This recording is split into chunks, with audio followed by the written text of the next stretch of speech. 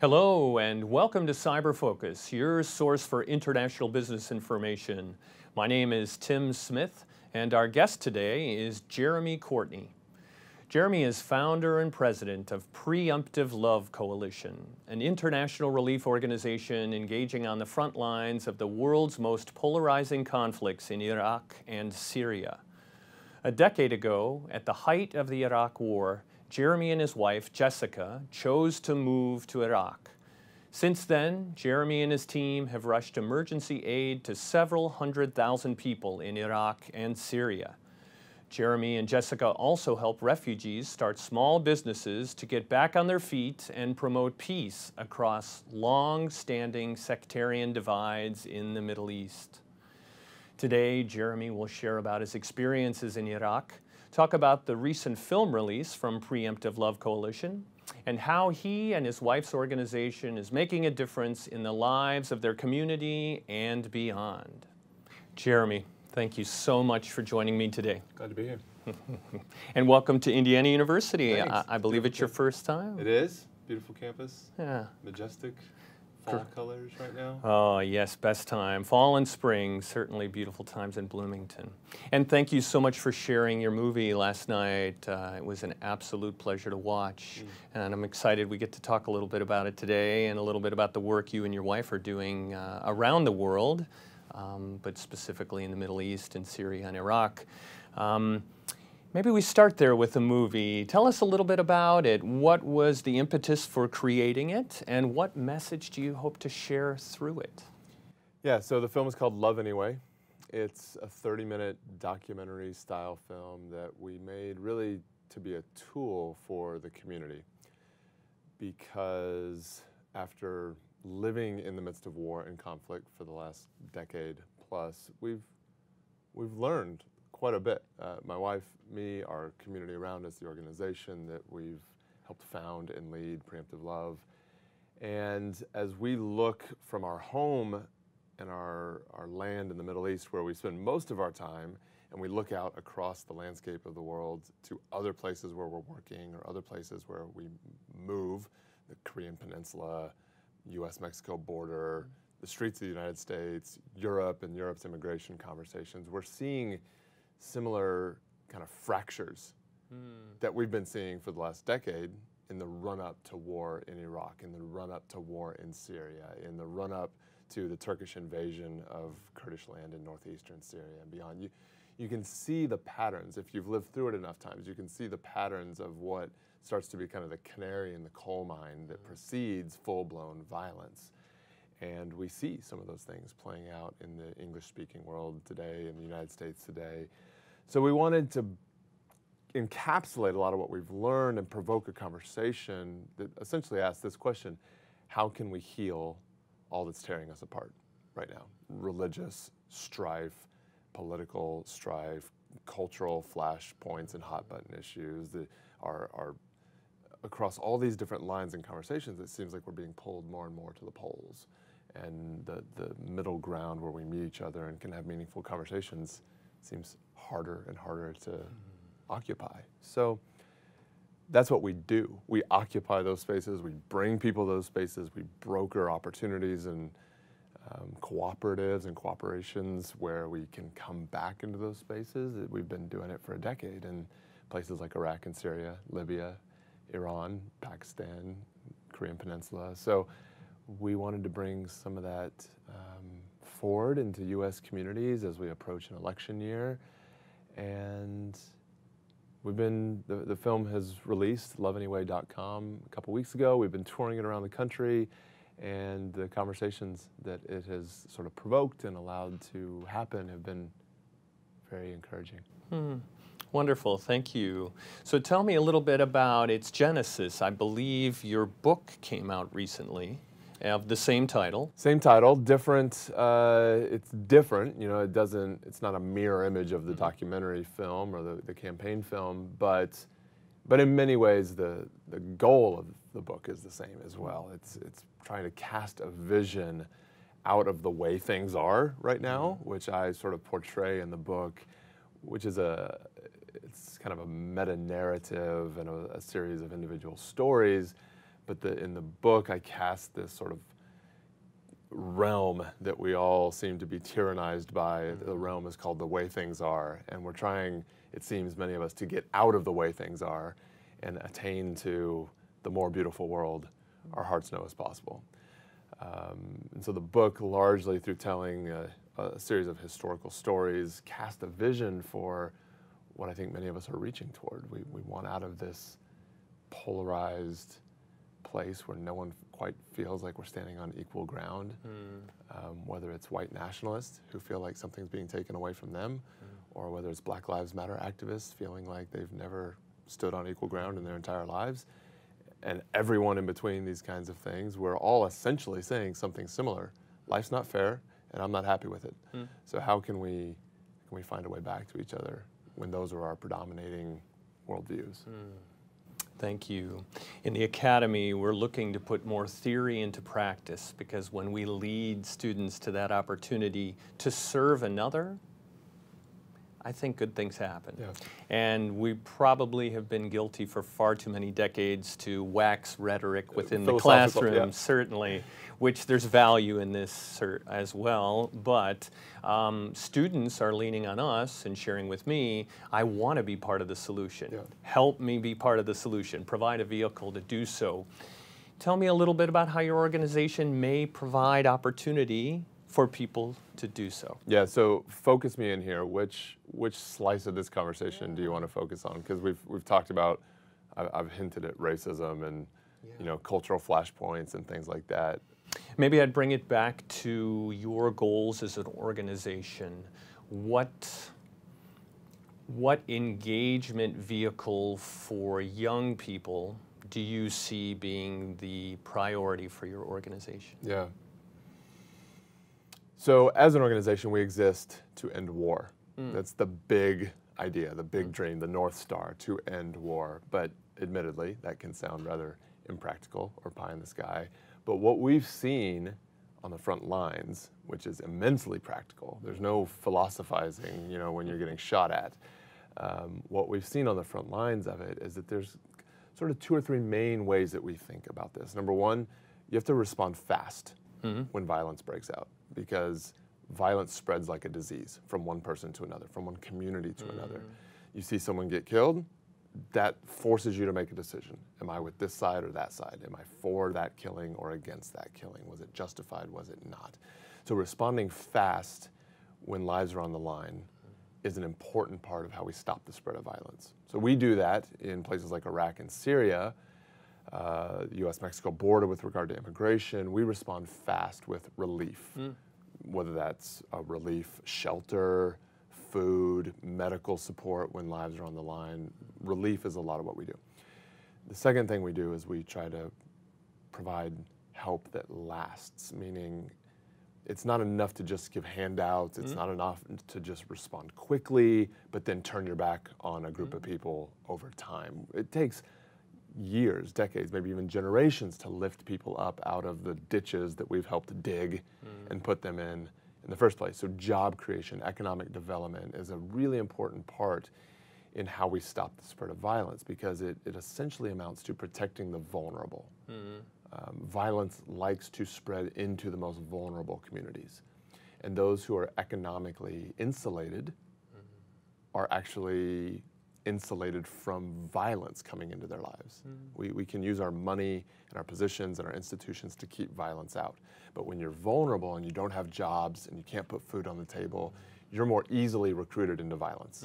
Whether that's an inner city gang in LA or Chicago, whether that's an ISIS-type ideological group in Iraq or Syria, or whether that's a white nationalist group in rural Indiana, poverty and all that kind of stuff does play a role. So economic development has been proven to reduce violence. And so we spend a lot of time and effort there. And then at once the most philosophical and practical intersection of it all is what we say, changing the ideas that lead to war. We call that community. We invest in relationship, we bring people together. Some people call it peacemaking, some people call it reconciliation work. but there's no amount of money and there's no amount of just emergency relief or anything like that that can keep us out of war if we don't change our ideas, if we don't change who we are, if we don't change how we think about each other and how we relate to each other. And again, that can sound very philosophical, but it's actually very practical. Very practical. As we draw near to each other, we change. And a lot of what is at stake right now is that we're pushing away from each other. So practical tools, we build tools and we have programs that help bring people back together. So I'll pause there, but that's a lot of what we do. Thank you. In the movie, your wife Jessica says, our goal in Preemptive Love is to see whole communities. And the only way to get to whole communities is to stand with them. Walk us through how you and your organization, your wife, your children, are standing with people and working to get there. Yeah, so I think in what she's talking about there, I think she says stand with them through the whole process. And what she was hinting at in that, what she was talking about in that moment is from the moment the bomb falls and destroys a village to however many years down the line when that village is built back up, they're gonna need help. They're gonna need friends, they're gonna need support, they're gonna need an international network to find themselves back in a whole place. If you don't show up on the front lines for people when they're getting shot at, and you only come to their aid once it's safe, they might rightly have some suspicion towards you. Oh, now you show up. Now you show up, that you want to burnish your brand a little bit now that we're not in danger anymore, and you want to come in and leverage your economic development or your investments or your charity to build us back up now that everything's safe. Where were you when we were getting shot at? And this testimony could be for Black communities in the U.S., could be for Muslim communities in the U.S., could be for Yazidi communities in Iraq. Like the sense that minorities have been left behind, and then people with power come in magnanimously to lift them up out of their dire situation after the coast is cleared. That's an age-old critique of people with power and privilege and resources. So it's been very important to us to say, no, we'll come in and get shot at with you. We'll come put our lives on the line with you. You want to see our receipts? We're not just going to show them to you after the fact. We'll come earn our stripes in the fray with you. Well, then when you emerge out of violence together, you're bonded together in a new way. So when we emerge out of the relief era or season, and when the coast clears enough that we can start talking about jobs and economic development and reconciliation and things like that, we've got the credibility together between us. We've got the trust together between us to do that. Another quick thing I'll say is, even the way I just framed that up is a little misleading, because we don't think purely linearly about some of this stuff. It's not first you stop the bleeding, then you move into an era of job creation, then after all the things are lined up, we talk about reconciliation and have some truth and reconciliation commission. You know, that's not how we do it. I think that's a lot of how the world has approached it for many years. Well, we just have to like stop the bleeding right now. We can't really worry about reconciliation right now. And we've just tried to move the reconciliation piece to the very beginning and say how we show up on the front lines on day one. If it's not a reconciling effort, then we're off on a bad foot from the very first moment. Move the jobs to day one. If all we're doing is giving handouts from day one and not figuring out how to rebuild and shore up institutions and keep money in local economies, then we're off on a bad foot. If we just dump U.S. food aid into a community at war, then we literally put all the other food sellers out of business, all in the name of what? Aid, charity, helping. We decimate the very economies that we claim to help. So we've tried to just pile it all in and take a more holistic approach from day one. That's part of what Jessica meant when she said stand with them through the whole process. Thank you. Thank you. I certainly didn't want to misquote Jessica. No, thank you for adding, it's just, expanding. It's why I think and thank you for outlining that very much. So please tell us about the entrepreneurial activity that Preemptive Love is a part of. I believe you've established training centers which are contributing to peace and prosperity in Iraq. Help us better understand what they look like. So our jobs program has three main pillars to it. One we would call like individual makers. Mm-hmm. This is basket weaving, candle making, soap making kind of stuff, including one guy who runs a fruit stand at the end of his street. It's a sole entrepreneur, sole proprietorship sort of thing. So we stand up a lot of businesses like that, thousands of businesses like that through small grants, just helping people get back on their feet. Typically, they know what they're doing. They have a vision. They have a dream. They did it before, and a bomb or a tank took out their little corner shop. They know how to get it back up and running. They just need $1,000, you know. So we do that, a lot of that.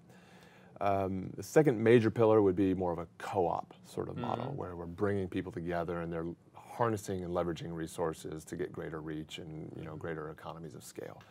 And then the third major pillar is what we call workforce development. This aims to be at scale, thousands of jobs at a time. Typically in the tech sector, the tech sector is where we're investing the majority of these efforts right now.